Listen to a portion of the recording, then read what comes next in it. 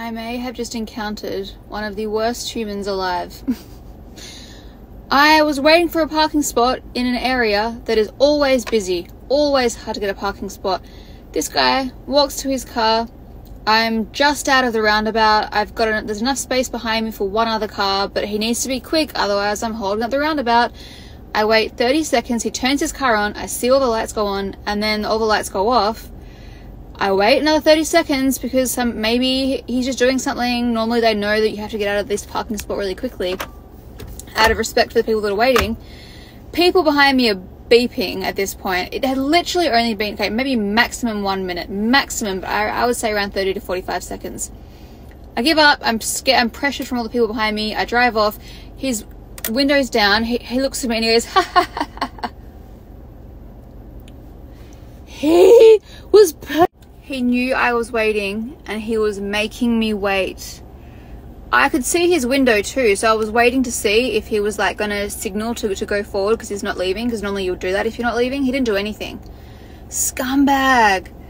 And then, sorry, no, not and then. The worst kind of driver on planet Earth are the ones that go 20 k's under the speed limit in a single lane road, and then as soon as there's an overtaking lane, they speed up 10 k's over the speed limit, so you can't overtake them, so you get stuck behind them again, and then the road goes back to one lane and they go back down to 20 k's under the speed limit.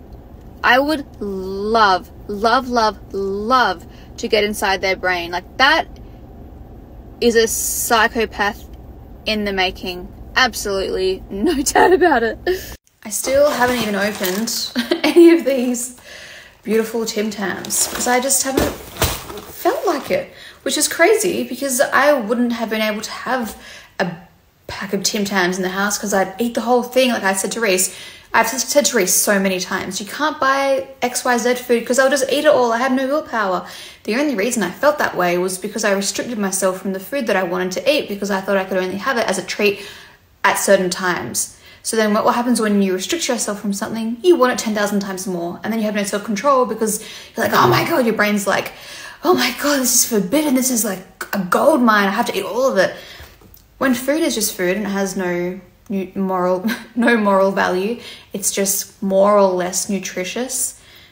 That desire, that, oh my God, this is so special, I need to eat the whole thing now, disappears completely and it just becomes plain food. It just doesn't become exciting. It's no longer exciting because it's always there. You can have it whenever you want it. So your brain doesn't think it's some kind of treat, some kind of reward. It's just a bit of food that tastes better than most of the other bits of food in the cupboard. Granted, obviously, everything in moderation, and I guess that's where I've always had that mindset of just like, oh, there's a little pigeon at the door. Hey, darling. It just went,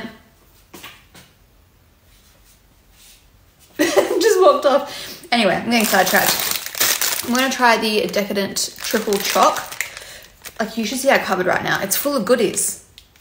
And none of it is really that appealing to me most of the time because I can have it whenever I want it. It's crazy. It's crazy how the mind works. Anyway.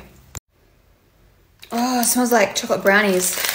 I've never tried this one before. I was going to buy it recently, but I thought it was like double coat and then also more chocolate or something. But I guess it's just normal coat, like chocolate biscuit, extra choc, and extra gooey center. Huh.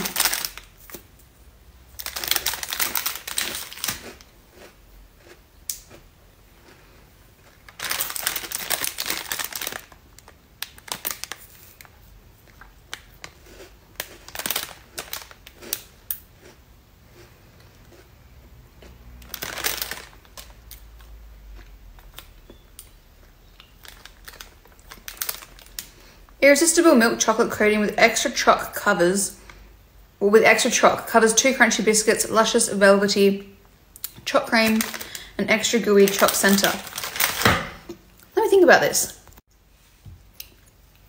I don't know. It's delicious. I mean, that's kind of like a given, right? It's a Tim Tam. It's going to be good. It's not as good as a double coat. The center in the middle is nice, but I like the inside of the normal Tim Tam. so I may not be the perfect demographic. And I'm also not a chocolate flavor fanatic. I'm more of a vanilla girl, or like lemon or that kind of thing. So they are good though. I don't think you would buy these and be disappointed, but they're not heavily like chalk. Interesting. Okay.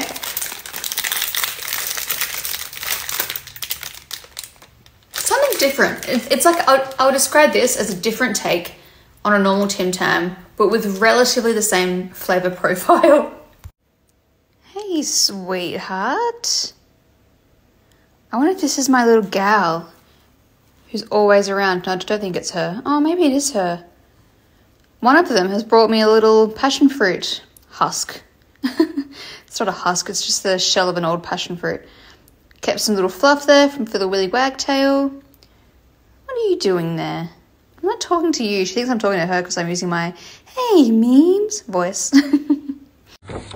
On the menu today, I'm not even going to make this video one that is like cooking the food. I'm going to tell you why I'm obsessed with HelloFresh. There are so many recipes that we'd like to try, but we don't want to buy the full-sized item. For example, I don't eat feta cheese. I don't want to have to buy a whole container and then have it go to waste. That is the exact amount that I need for this meal. HelloFresh seasonings are amazing. And again, you just pour the whole amount in. There's no measuring. The perfect amount of vegetable stock powder.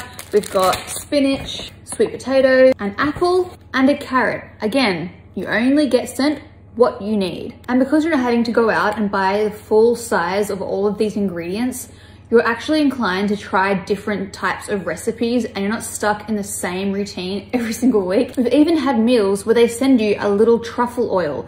I bought truffle oil before because I love it so much, but I still don't go through it fast enough and it ended up expiring with like half a bottle left. So in this situation, I get the exact kind of meal that I want. I'm trying something different.